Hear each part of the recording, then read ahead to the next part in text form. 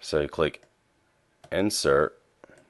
You're going to select these cells that you want to chart. And over here, you can see I click Insert in the home Insert ribbon. There's a group for charts. You can quickly select the different types of charts you want, whether you want it to be a column or a bar chart, basically. A line chart, pie chart. Here's the bar charts, actually. Different types of charts, and then other charts. And you even have the charts dialog box, which just offers you more options. And again, this is just an introduction, really. So anyway, let's go ahead and we'll create our first chart. So I selected, we're going to chart the total for each quarter. I selected quarter 1 through quarter 4. I'm holding down Control, and now I'm selecting the totals for each quarter.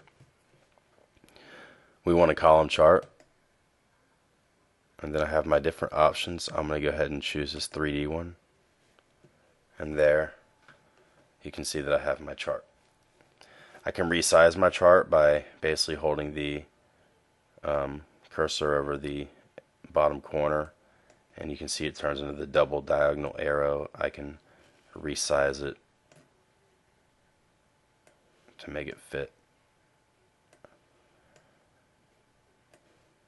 I can also go up here and change the chart layout. So if I want to add a title, you can see here all I have to do is click on that title, and I'm pressing backspace, and sales report 2000. What I put, 12, 13, whatever. Alright, and again I can keep changing it. There's all the different options. It's just really all about preference, whether it's what your boss prefers or what you prefer, if it's personal, if it's work. Kind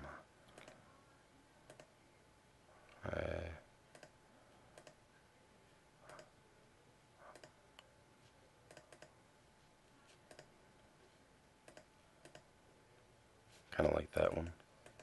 Again, there's a lot of things you can do. It's all just cosmetic with these charts, but again, okay. We can also change the color up here, as you see.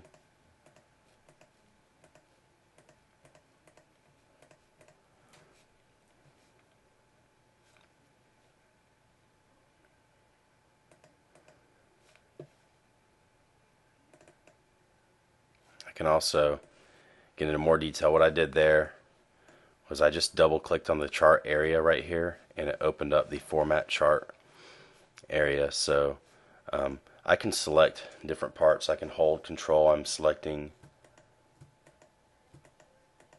different parts of the chart, and I can just basically like change different, the appearance.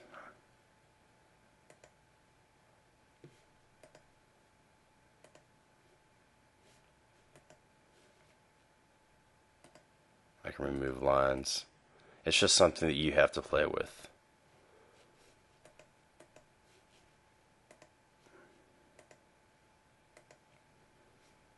But anyway, it's just something that you have to play with yourself, and you will learn. Let's undo. I just moved that over. Okay. And then you can organize these any way you want. You see I'm just selecting the chart with my mouse. I'm not selecting these because these parts of the charts, the bars and the lines and all these, I can also move, but you have to select a blank area of the chart, and I can move the chart anywhere that I want. Other things, I can insert if I wanted to, for some reason, insert, like wordart. I don't know why I would, but maybe you're creating something for some kids. I want to congratulate them. You can add word art, which you can also edit. It's all very simple, as you can see. You can add shapes. You can draw them up here, but you just have to get in the insert. Let's just undo and get rid of this stuff. You just have to play around with the I'm going to right click this and cut. Right click.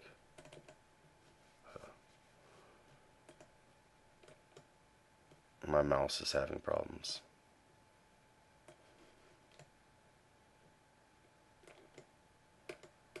There we go. I'm going to get that out of the way. You just have to get with the up here in insert, and you can play with the different things like word art. You know, if you're a professor and you're writing tutorials for equations, you can insert equations in it.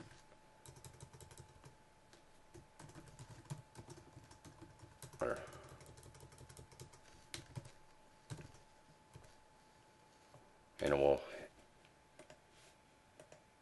you know, or different symbols for the equations.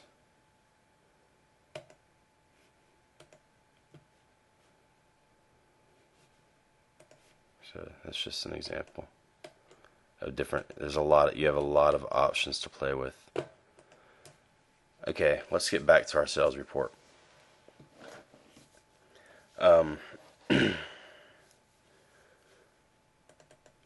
Okay, say you wanted to use this as a template.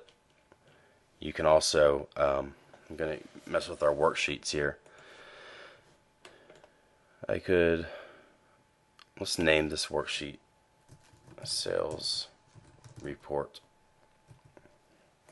Okay, now, okay, I kind of like it with the table, so I'm going to delete all of these rows.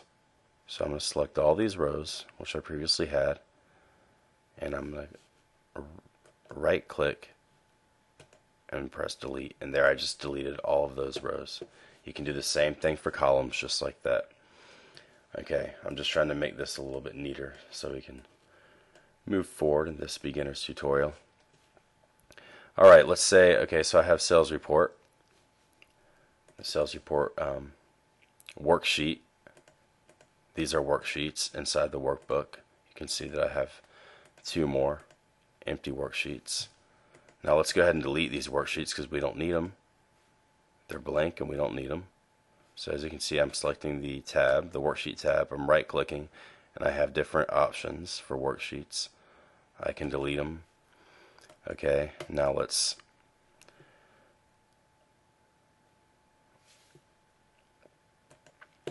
we could go ahead and copy this worksheet, and what we want to do, let's say we want to create a new worksheet. I could just copy everything that's on here, copy these cells, or I could just copy the entire worksheet by pressing this button. I'm pressing Control C. Now I'm selecting a new worksheet. That just created a new worksheet by clicking on that tab, and now I'm going to click the top left corner and press Control V, and now it added the same exact, basically we just pasted this worksheet. In essence, we duplicated it. Alright, the difference is here. I'll title this, I guess I click my title, Sales Forecast. Alright, let's merge that, Home tab, merge and center. You can just click that and it will merge and center align the text. Alright, so sales forecast, let's just say this for the next year. Now the sales forecast, let's just say that we're going to do this on a percentage increase. Let's say that we just assume that our sales are going to increase by 15%. So we're going to do formulas. Now, I could go in here and I could enter, first of all, let's clear all of this content. Let's clear all of the content that's not a formula. I should say all the hard coded content